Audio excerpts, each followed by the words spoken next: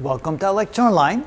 One of the useful applications of factoring is solving quadratic equations. Here we have the equation y is equal to x squared minus 2x minus 15, and on the right side we've drawn the graph that represents this equation. Notice that with quadratic equations we have a parabola when we try to graph them, and quite often the parabola will cross the x-axis in one or more places, or one or two places, not more, I should say one or two places, sometimes not at all, and we'll get into that at a different video.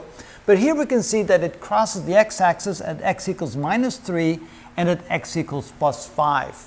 Finding those 2 points is what we call solving the quadratic equation. When we try to solve an equation, it's finding the points where the graph crosses the x-axis.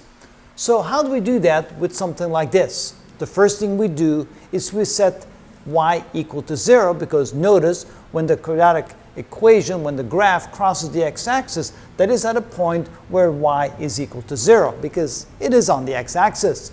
So we're going to set y equal to 0, set y equal to 0, and we get 0 equals x squared minus 2x minus 15. What we're going to do now is factor the right side of this equation. So 0 is equal to, and we're going to get two parentheses like this. Since we have a 1 in front of the x squared, we can write x and x.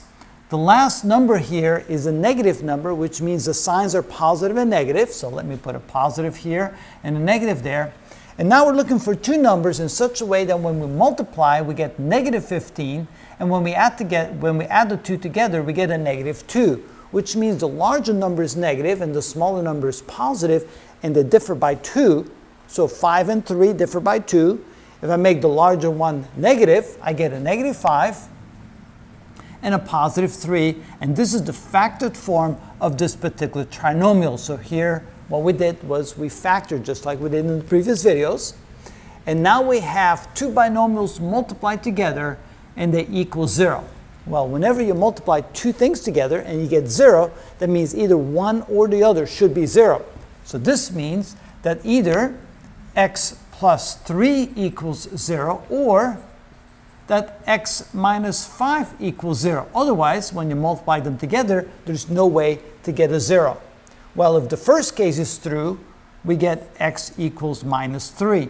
If the second case is true, we get x equals 5. And those happen to be the two solutions to the quadratic equation, which means the quadratic equation, or the graph representing the equation, crosses the x-axis at minus 3 and crosses the x-axis at 5, just like what we've drawn over there.